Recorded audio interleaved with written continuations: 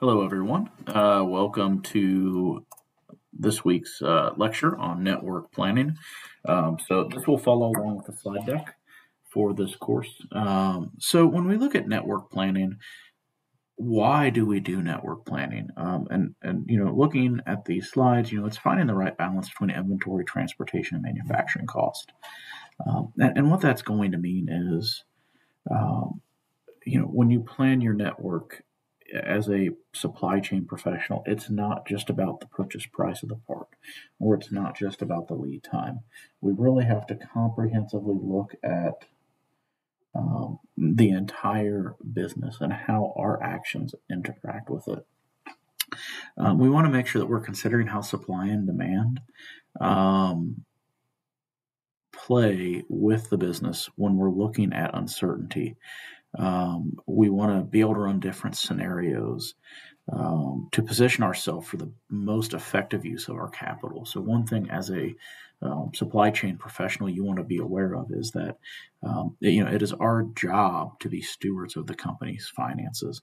And while you may think, let's just put inventory on the shelf, it protects us, it's a good thing to have inventory, it's not always a good thing because it does cost you money, and that use of capital for inventory could really impact what else you could do with that money. And we want to understand how we're using our resources through sourcing. That just goes back into to proactively using the resources of the business in the right way.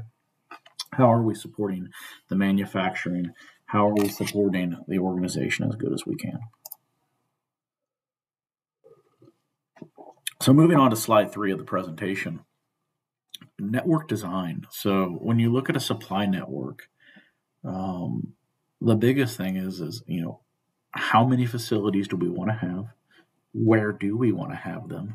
And what are the size? So for a retailer such as Walmart or Target, the stores are going to be one piece of this. So how many stores do you have? Where are the stores? How big are the stores? Obviously, a small town is going to have a smaller Walmart than a big city. We also want to look at the distribution centers. So, for example, Walmart has regional distribution centers that could be in every little town, or maybe like 7 or 8 in a state. And then they have large distribution centers. And they are spread out a little more, and then they support the smaller distribution centers. When you look at a manufacturing network or the supply network for a manufacturing location, you have distribution centers, you have manufacturing plants. This is where you could have a 3PL come in. So when I worked in the automotive industry, we would actually have a 3PL, and our suppliers would ship inventory in to the 3PL, and then they would ship it to us one day at a time. Those are some things to consider with your network design. Inventory positioning. So you want to identify your stocking points. You want to identify, what is going to be your inventory level you're going to hold. So that's kind of your max inventory. What is going to be your minimum inventory? That's also called a reorder point. So we may say on a widget, we will hold, we want to, the maximum inventory we're going to hold is 100.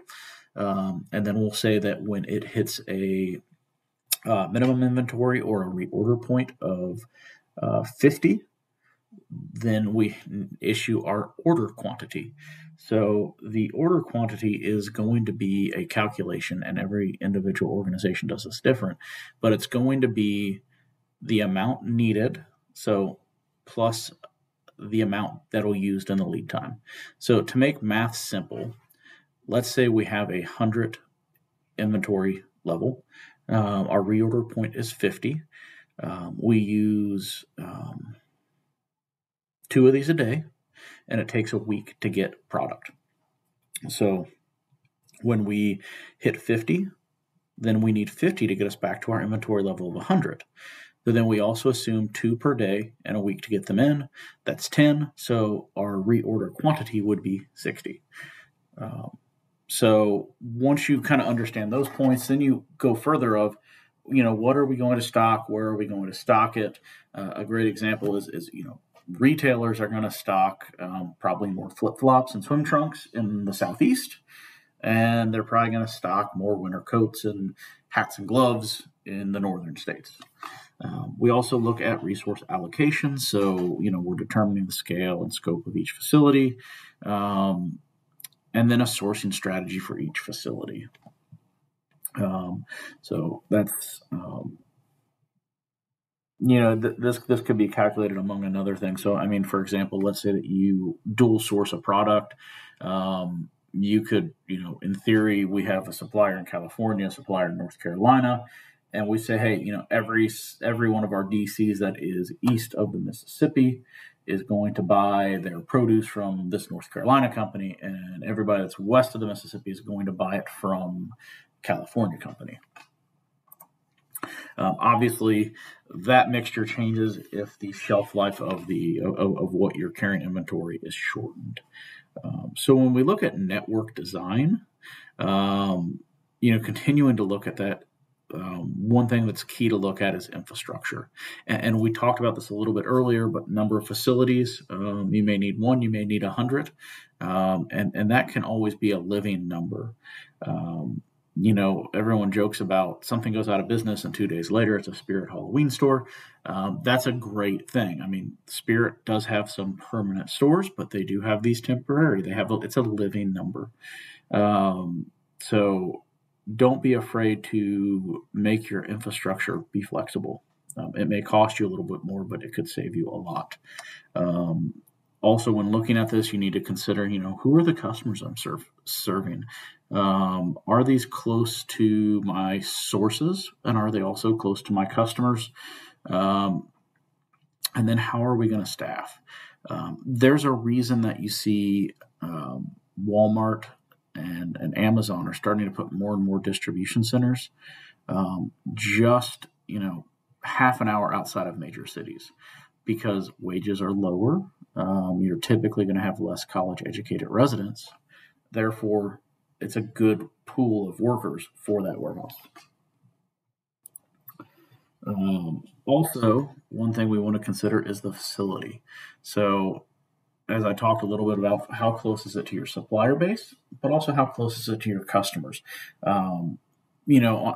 Typically in the past, you wanted to be closer to your customer or your point of sale if you had perishable goods. Now, with Amazon doing things one-day shipping, everyone else, Target, Walmart, Meijer, I'm trying to think of other major retailers, Dick's Sporting Goods, they all are getting more and more distribution centers so that they can cut down their days of shipment. Also looking at the availability of land. Can we buy land cheaper 30 minutes outside of Indianapolis or 30 minutes outside of St. Louis? Can we put this warehouse in East Alton, Illinois, rather than in a nicer part of St. Louis? That would lead to lower costs of staffing. Moving on, now I'm on slide 6. This is looking at your fixed cost. So this is, I would just encourage you to go back and read this section in the book. And when we talk about fixed cost, this is going to be really critical in your warehouse. You want to you want to find a warehouse with as little fixed cost per usable square foot as possible, because the less overhead you can add through the logistics process, the better. This is where, when you look at 3PLs, you look at 4PLs, and you can have shared distribution centers.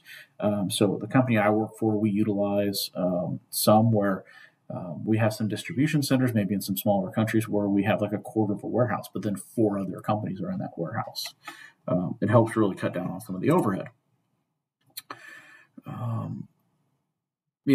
So looking at estimating your space needs, there's a book method and an alternative method.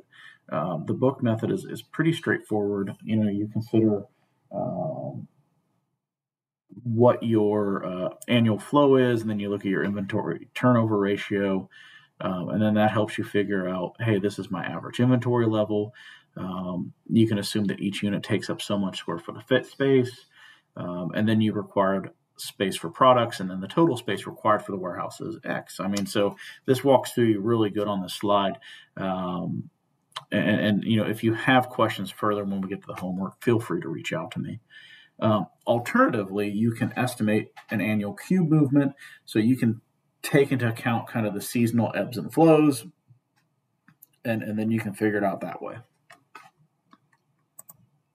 So, also when you consider with network designs, you want to understand that more facilities could lead to a profit and loss of P&L impact, higher inbound transportation costs, lower outbound transportation costs. You're going to have higher fixed costs with the more buildings you have. You're going to have higher operating costs. This is where if you look at, you maybe have 60% of your facilities are fixed, they're permanent, and 40% are maybe seasonal. An example is, maybe you temporarily rent some space, from September through November as you're building up your inventory for Christmas, and then you very quickly end those leases December 20th.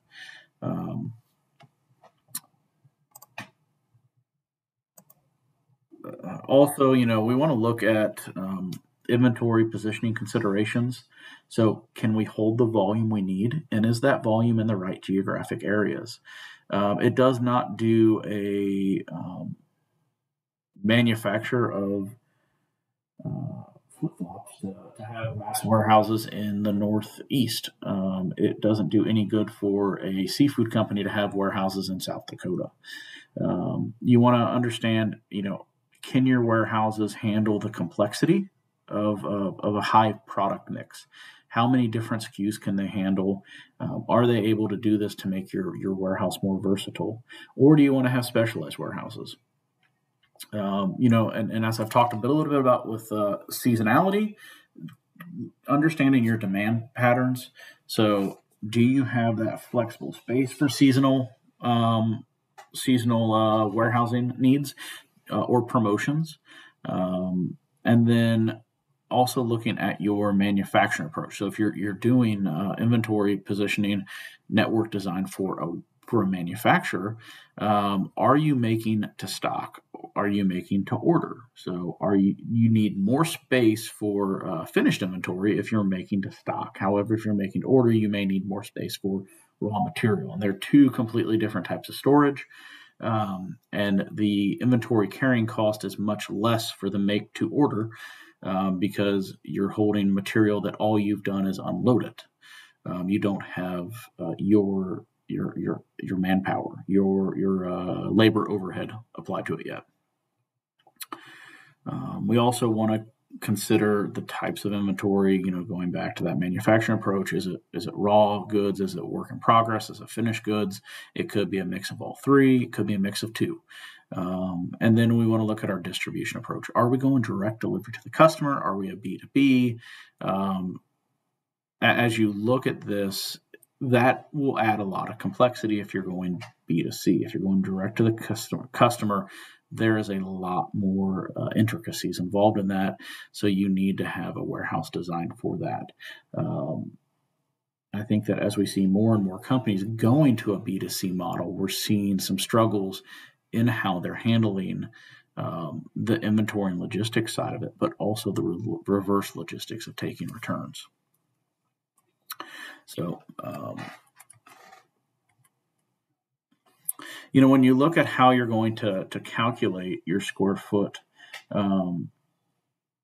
future inventory is going to equal current inventory times future locations divided by current locations. So, for example, if you have 400,000 units and you have 3 branches currently and 1 branch locally, you would take that 1 branch as your future location. You would divide it by your 3 branches, and that would give you a 0.33.